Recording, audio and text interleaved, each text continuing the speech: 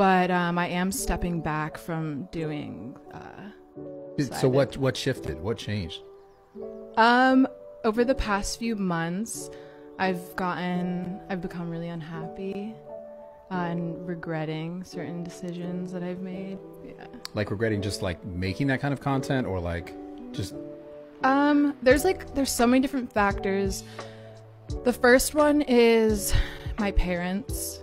My parents, it took a while for them to be proud of me. They're proud of me now that I'm 24 and I'm financially stable. Yeah. But I don't think they like what I do. Of course they don't like what you do because, yeah, you made a little bit of money, but you humiliated them. Anybody who's being humiliated is going to resent the source of their humiliation to some degree. Now your dad is going to spend his entire life feeling like he failed as a father because you decided to make a selfish decision. I'd be upset too. Nah, it's just I think it's a bit mad why you'd want to be with a girl that cheats. Sound delusional. Nah, my girl don't cheat. You think your girl, you think if I hit your girl right now, she would... no, yeah, DM her, yeah. Be realistic. You won't get nothing. Be realistic. I'm being realistic, bro. Right. Do you want to send a DM now? Do you want to just... Yeah, what's your girl's Instagram? What's your girl's Instagram? I DM her right now just to prove you wrong. OlsaRay.x. Bro, you ain't getting nothing. This is a good way We're doing the test. It's a good way We're doing the test. Mom's life. What's her Instagram? OlsaRay.x. What's her... Huh? OlsaRay. Spell it. ELSARAE.x. You can DM her right now. Right. You don't get nothing, bro.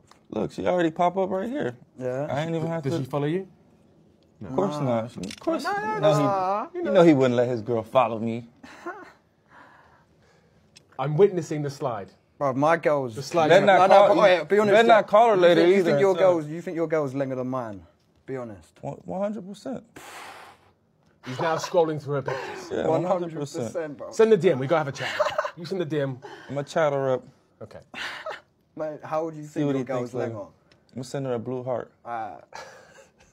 If she responds, you gotta let us know on the socials later if she responds. Let's talk about this because you. So he's now slid into your girl's. Nah, DMs. that is funny. That's funny. Is that her calling? That That was quick. was quick, huh? Look. Wow, the guy's got game. Watch yourself, Annie, before I take your What girl. can I say?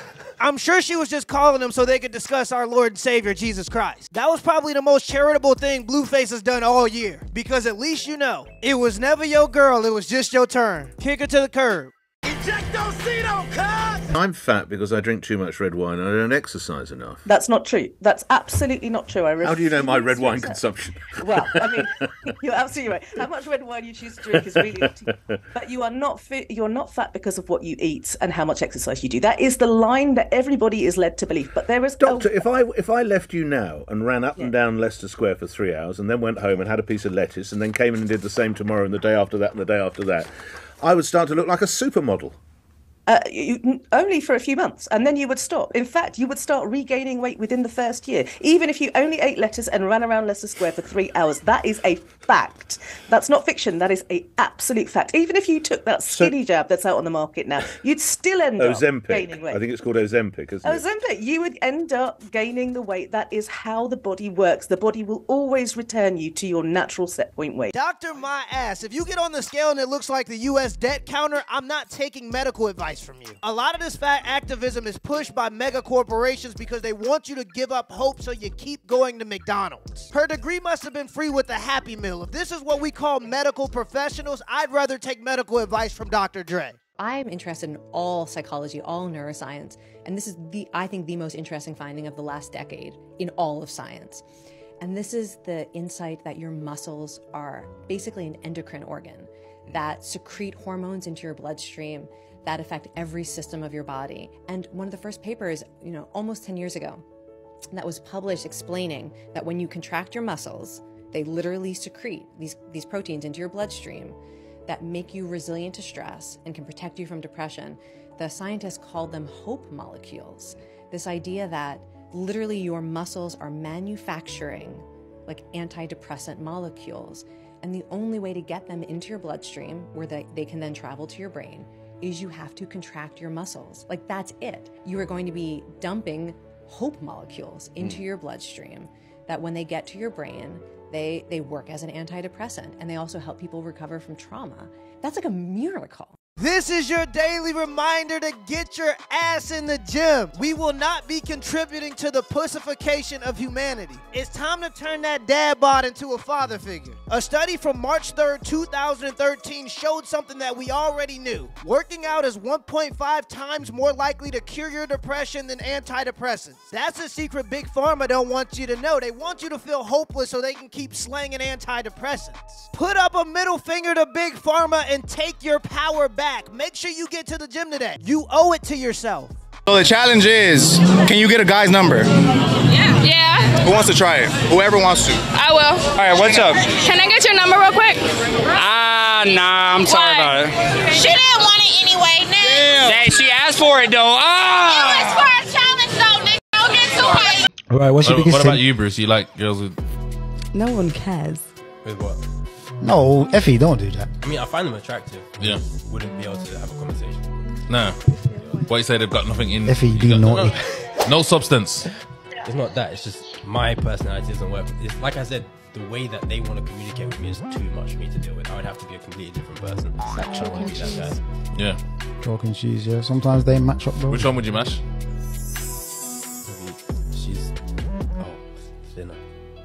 She's what? A sinner. I will knock you the fuck out. That's the dumbest stuff you've ever said. What did he say? I don't know what he said. That she's thinner. I didn't say you can't say that on the That's pod. dumb. I'm the wrong fucking person. I didn't say you. Whoa, calm down, Jamal. Don't pull out the 9.